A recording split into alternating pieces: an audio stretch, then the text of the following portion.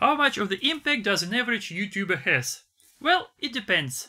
Glenn Fricker, who has like hundreds of thousands of subscribers, can cause pain in the ears for Line 6, but on the other hand, his videos might motivate the developers from Line 6 to improve their products, which they actually did.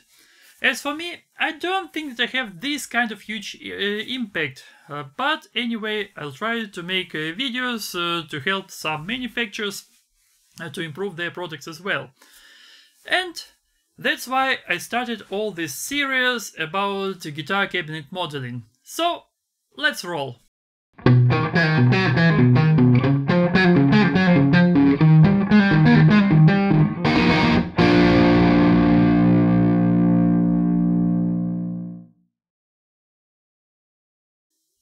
Back in 2007, when I told that digital modeling is the future of electric guitar sound, a lot of musicians looked skeptical at me. Nowadays, nobody can tell a tube amplifier from its digital recreation apart. However, all this progress happened without my influence. I'm not some kind of influential famous musician who can work with factories and develop products according on my preferences, and I haven't give any feedback to these manufacturers which kind of laws they can improve. For example, this speaker simulator from 2 notes that I had, I always asked why there is no DI output in it. In later versions they built this DI output that makes kind of a lot of sense, but all this happened without me telling them what to do. And even if I told them, most probably my email would end up in the spam folder and would be ignored. However, with this series where I talk about the guitar cabinet modeling, I want to bring a couple of ideas. In my previous video I mentioned the speaker simulator torpedo cap from 2 notes that I own about 7 years now. I always liked the way it sounded, but I hated the way it worked. Just a simple operation like moving the virtual mic a couple of inches away from the virtual cabinet took too many steps.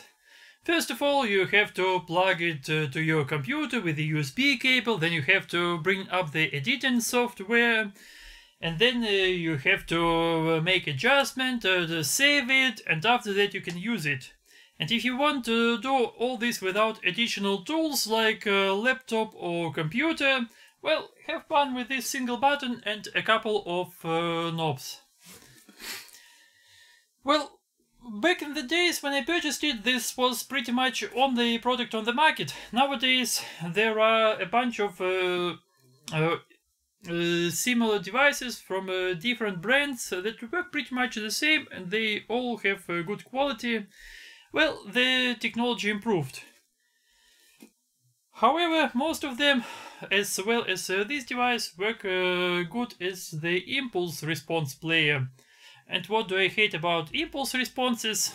Well, in the real world I can make adjustment with a single cabinet by adding a couple of different mics, micing it in a different way, or simple by moving the mic around the cabinet and finding some kind of unique sound.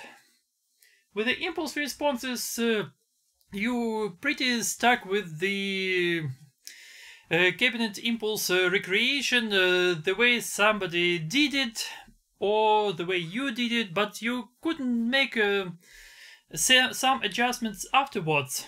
Well, in most of the cases I have to admit that a lot of people with home recording experience make pretty much good recordings using the impulse responses that are there on the market, and they don't do a lot of adjustments. They simply use something that is there on the market. But for me, who like to tweak things, and if I want to find some unique sound, this is kind of not enough. So I wanted to have some kind of device where I can make some adjustments the way I would do with the real cabinet, but without too many steps. And I found this kind of device that is pretty unique. The Chameleon Cap CN-1 from the AMT. And I had a lot of good experience with the AMT products. They brought like the smallest tube guitar preamplifier on the market, and then they made it even smaller, and they make their own cabinet impulse response players that are actually in the 9-volt battery size that you can literally put into some of the stomp boxes and use it with the stomp boxes as well. Well, I wanted to try this one out. What can I say? First of all, this is definitely an analog circuit. You can adjust something like the turn of the mic, position of the mic, the size of the cabinet, and the type of magnet. So I played it with it a little bit. Let's take a listen.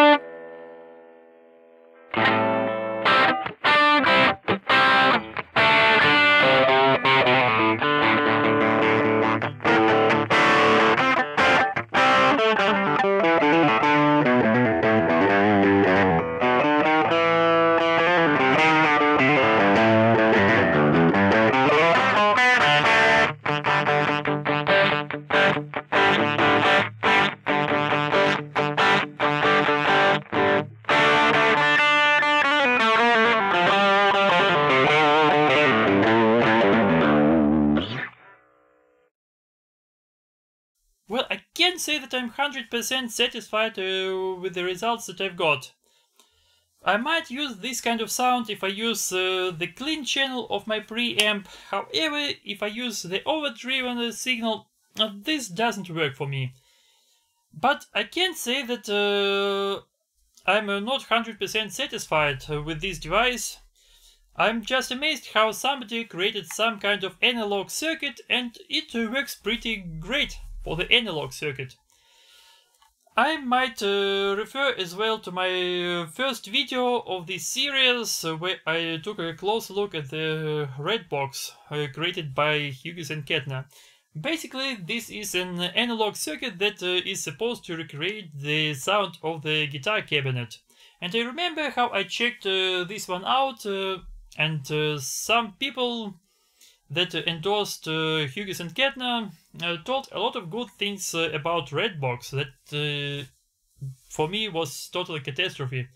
But the way they used it was that they took the signal from the red box and they mixed it with the signal that they got from the guitar amp through the cabinet and picked up the microphone. And so they blended two signals together. I might try this one out as well. Let's take a listen.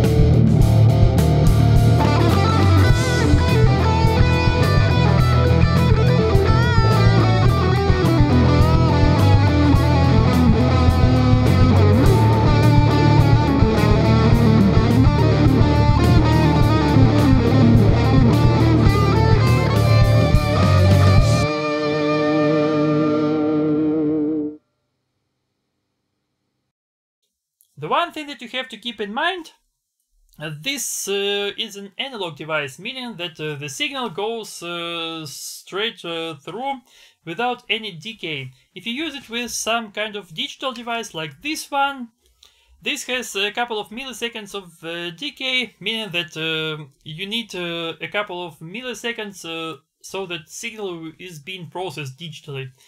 And what you get at the end is maybe the phase issues, that meaning that some of the phases of two signals might cancel each other. So I recorded it in two separate tracks, and then I moved one of the tracks to another to make the phase perfectly fit each other. And I've got pretty good results. So if I try it with some of the impulse responses where I cannot make any adjustments at all, well, I might as well blend this signal from this device, from this Chameleon with some of the impulse responses. Well, actually, there is a lot of great field to experiment. However, this is something that I want to have with some kind of equipment that sounds good, no matter if it's analog or digital. But maybe making it digital is much easier. So, you can adjust here the position and turn of the mic, which you can make with a real microphone and a real guitar cabinet. You can adjust the size of the cabinet and the type of magnet. I don't know what the hell this is all about, but you can adjust it with a simple turn of a knob, and that's what I'm trying to achieve. So, the whole point of these videos was appeal to some manufacturers. First of all, of course, the AMT. Guys, you made some impossible stuff like sneaker-sized tube preamplifier. That sounds great. Maybe you might take a closer look at this device. Who knows? Or maybe some other manufacturer if you are watching this video. Well, why won't you try to make some kind of device that is operated this easy but sounds as good as the digitally recreated guitar cabinets with some of the best impulse responses? Well, I guess this is all for today, but there is one video where I actually found this kind of device, but this is a topic for my new video.